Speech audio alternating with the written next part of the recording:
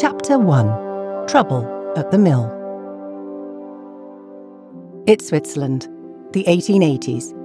Little Fritz Butzer is having his photo taken. He doesn't know it now, but Fritz has a very important future ahead of him. Fritz lives with his father, Johann, his mother, Anna Maria, and his two sisters, Ida and Rosalia. Johann is a baker, and the family live in a mill in a small town called Wangen an der Aare, near Bern. Tragedy seems to surround the life of young Fritz. His mother dies of TB when he is only 2 years old. But worse is to come. Just before Christmas night, 1885, a fire breaks out at the mill. Johann grabs Fritz and Ida, one in each hand, and tells 12-year-old Rosalia to hold on to his nightshirt tails.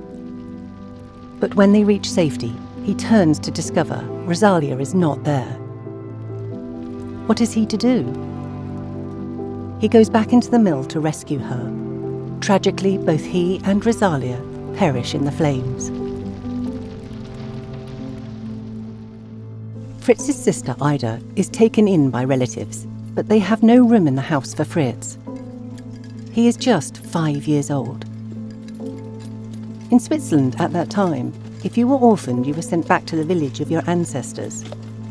Fritz travels to Teufenthal, where he is bought by a farmer. The farmer is a cruel man. Fritz is put to work in the fields, and though he goes to school, he is badly bullied.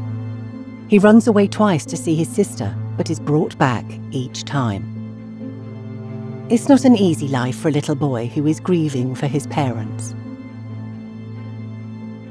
When he reaches 14, there is no more money for his schooling, so he pursues the thing that is in his blood, baking. He trains until he is 18, and then makes a decision that is to change his life. He chooses to leave Switzerland. I don't owe Switzerland anything, he thinks.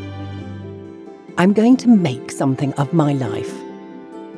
I'm going to be my own master.